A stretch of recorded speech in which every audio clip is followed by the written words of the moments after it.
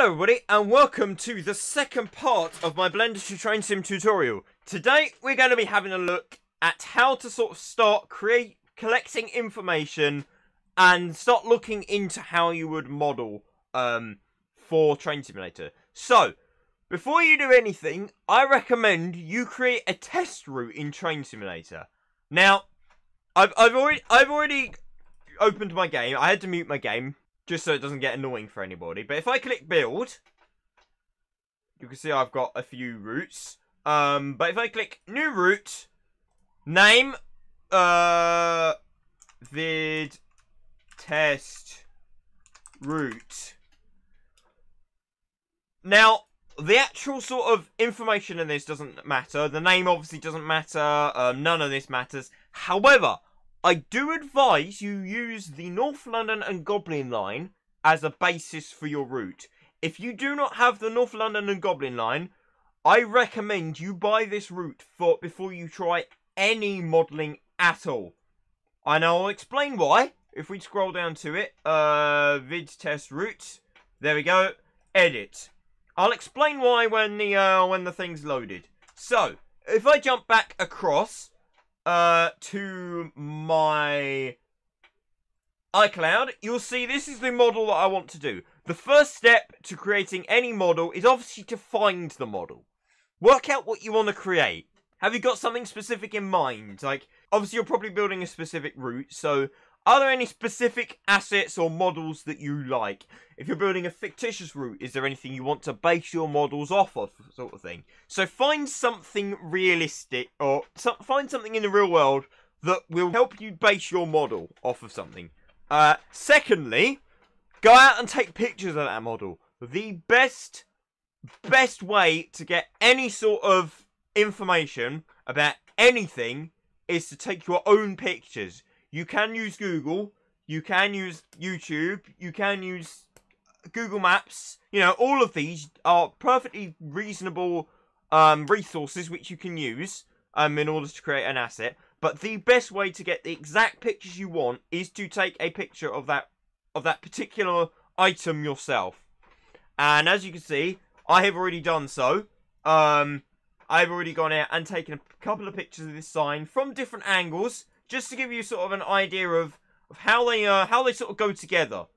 You want to get as much information as you can as possible about this particular item you're going to be making. Also, I have found the item I'm going to be making on Google Earth, as you can see, on Street View, so I know exactly. I've got everything I need to, sort of thing.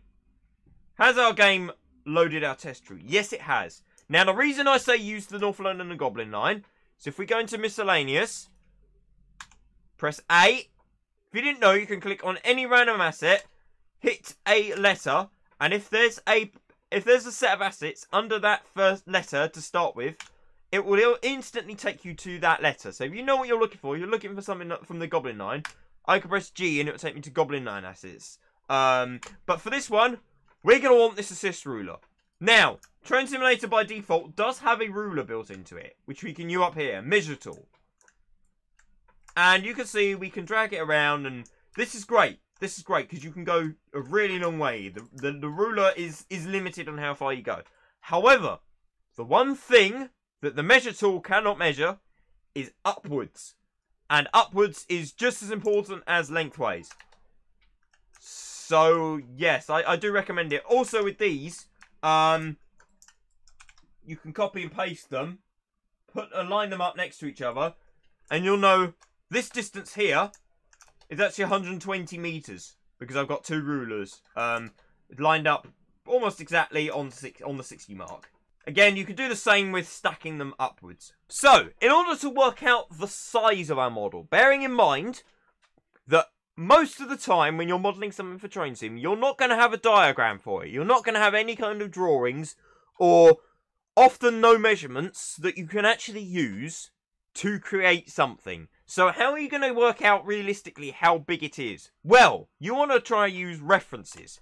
If I go back to my photos that I have taken here, you will see that there are a couple of things that we could potentially measure this object against. For example, you can see we have bricks. bricks are normally a pretty standard size. Obviously, I'm not saying all bricks are the same, but some bricks, you know, you could use the bricks as a rough idea as to how tall the object is.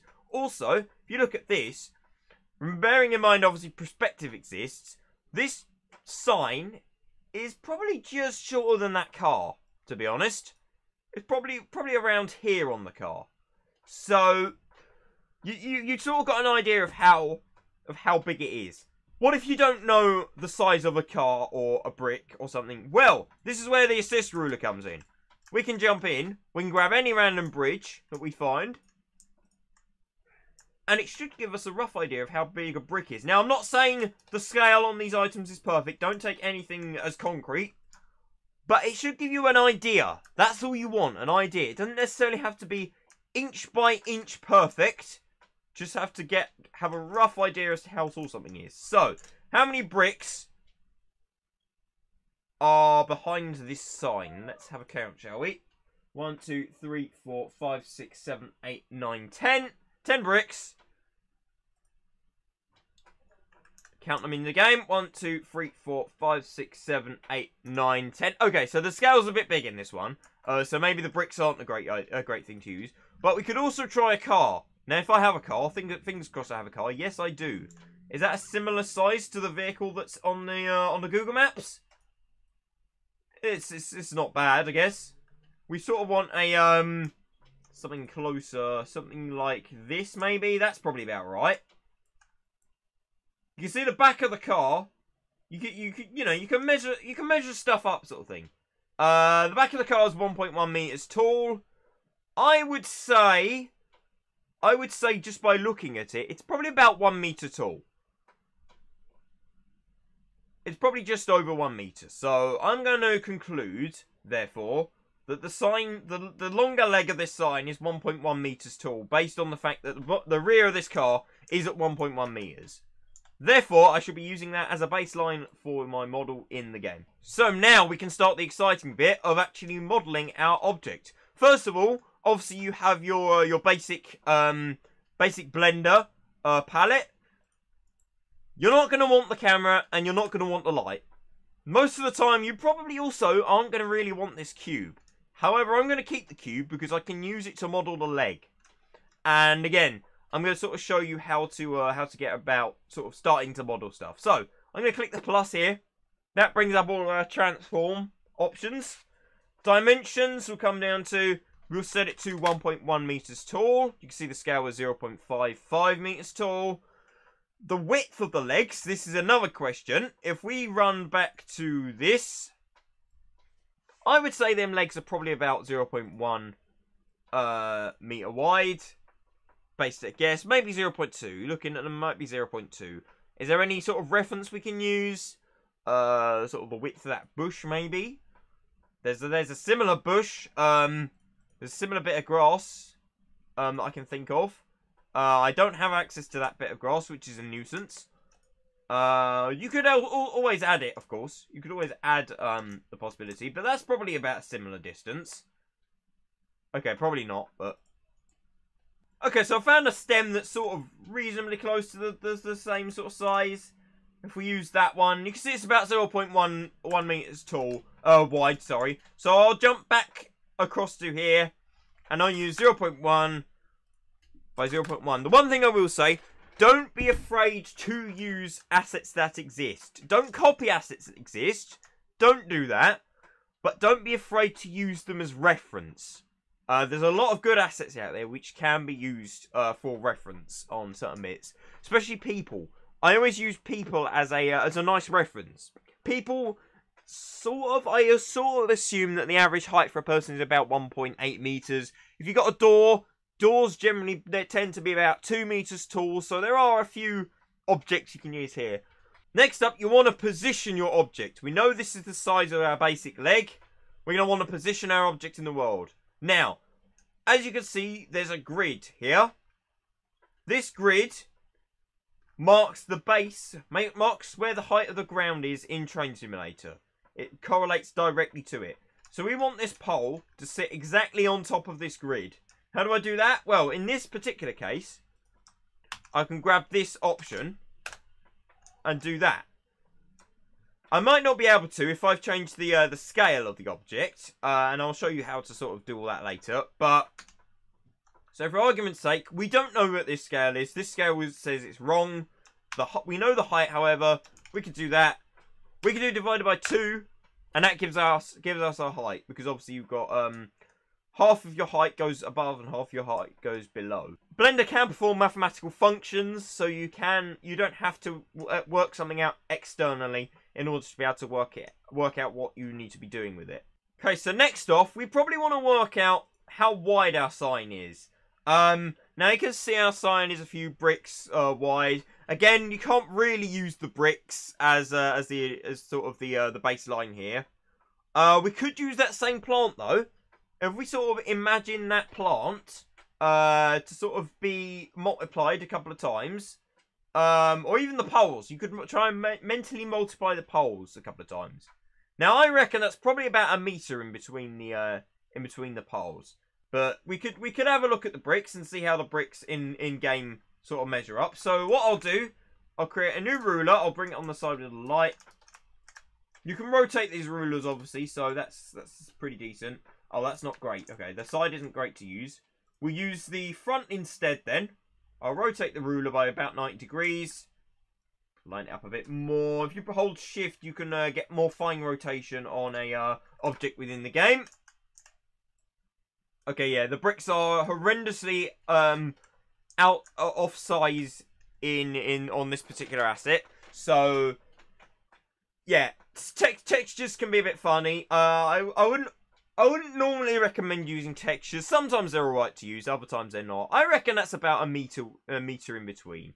So we're going to assume that is. Sometimes you can guess stuff mentally, other times you've got to actually work it out. The other thing you could do is turn on a Google Maps overlay. Now, obviously, this route isn't going to be anywhere near the station I want it. See, it's Swanley, so nowhere near Turkey Street where this sign is located.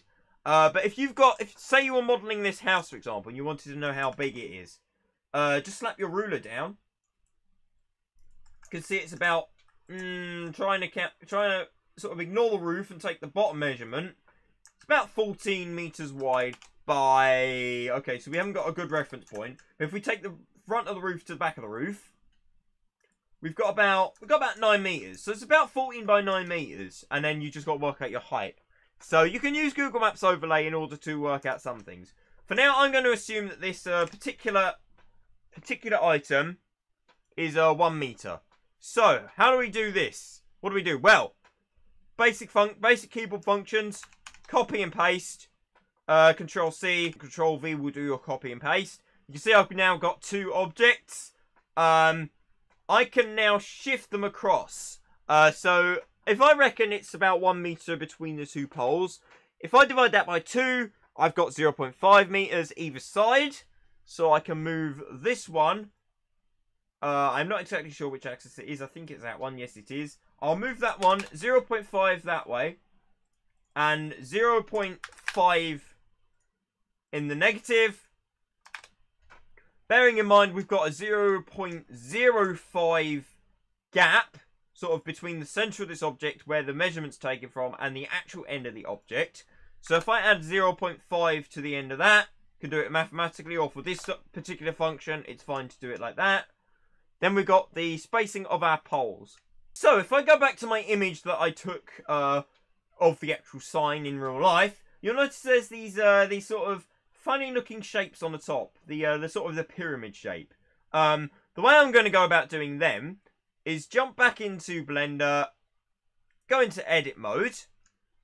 I'm going to select the faces down here, so I can select a single face, press delete on my keyboard and delete the faces. After that, I will do a diagonal line across there and create a face. And I do that using Control E. If you do Control E, that brings up this edges section. Before I make the face across, however, what I shall do is Control E and subdivide that face. Now we have a central point. I can now Control E between all of them to create a pyramid shape. And I'll just fill in these faces using the same thing, the same option. And that completes our object. Now, of course, ideally you'd probably sort of want to copy this object afterwards. And I'll show you how I do that in a second. So, I actually measured the angle of this when I was taking the picture of the sign. The slope on this angle here is actually about 33 degrees according to my phone. How are we going to make sure we've got 33 degrees? Well, you could do it mathematically, potentially, using Pythagoras theorem and stuff. Or, slightly more simpler option, if I spawn a brand new cube, center the cube, and I shall find the direction I want. That's the direction I want. I shall add 33 degrees at an angle to it, center the object with this object that exists here.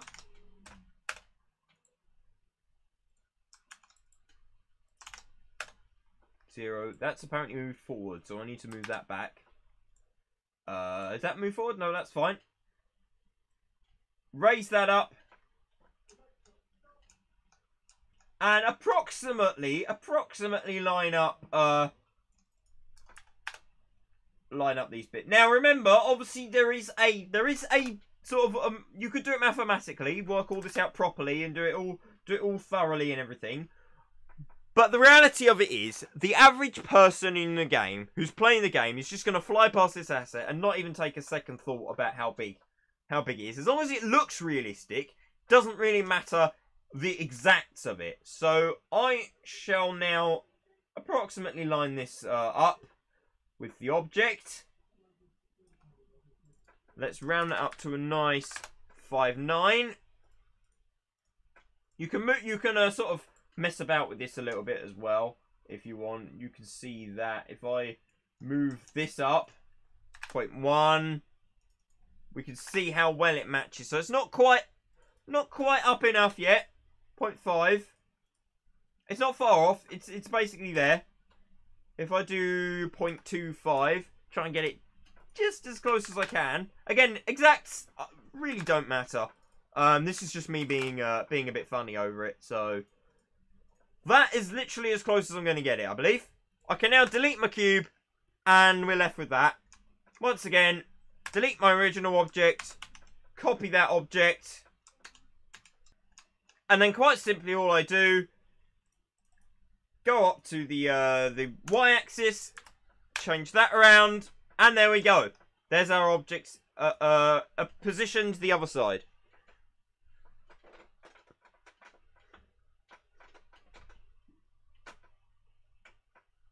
Now we have our two poles. I shall make the sign, the front of the sign, and I'll show you a quick technique on how to make the front of the sign.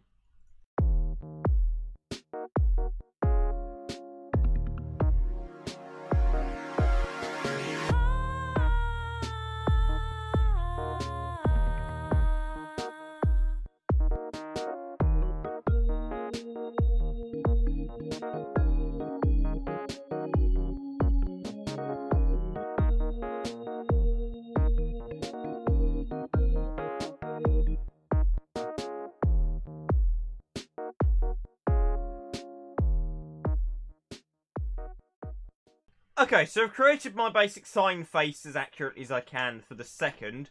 The sign face I can easily sort of change about, because when I start putting text on it, it becomes apparent as to how I need to manipulate the face in order to make it look better. Now, you'll see on this sign, there are curved edges.